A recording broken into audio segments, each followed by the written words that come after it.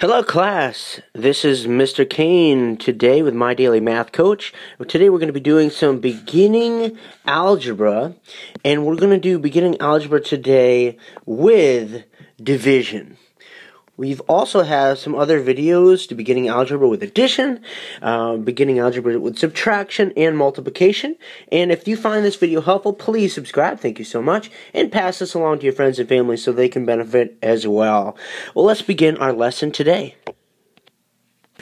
Alright, here is a problem. We have some number, we're going to say blank, some number, divided by 2 equals 5. Now in the world of algebra, and when you get a little bit older, this might say x. X divided by 2 equals 5. Don't let that throw you. That's really the same thing as blank, or some number divided by 2 equals 5.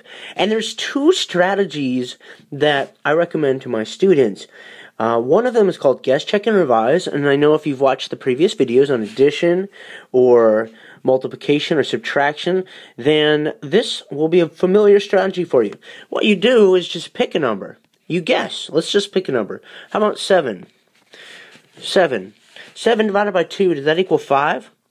Well, no. 7 divided by 2 is actually a decimal number. It's 3.5. Now, if you don't know what a decimal number is, that's okay. We can try another number. Let's pick another number. How about 8? If we put 8 in here, 8 divided by 2 is the number 4. So do we have to be higher or lower than 8? Yes, we have to be higher than 8. Because 8 divided by 2 is 4.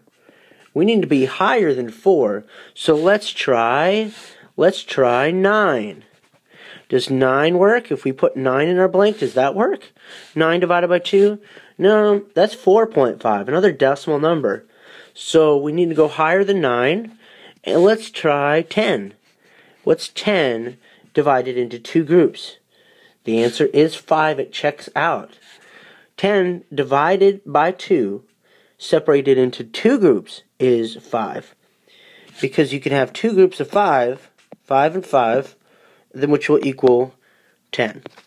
Alright, now that's guess, check, and revise. There's one other strategy I like to use.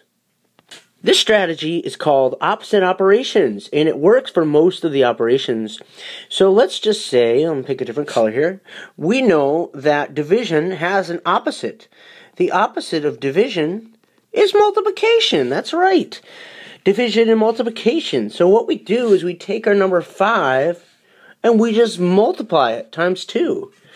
5 times 2 will give you an answer of 10. And just like we found with guess, check, and revise, 10 is your answer. Because 10 divided into 2 groups. That's really what division is, right? It's putting it into 2 equal groups equals their answer of 5. So, I hope that was helpful for you. If so, go ahead and click the link down here and subscribe and share this with friends and family so that they can help. Also, you can check us out on the web and see the services that we provide at www.MyDailyMathCoach.com. So this is Mr. Kane signing out, and I will see you in the next video.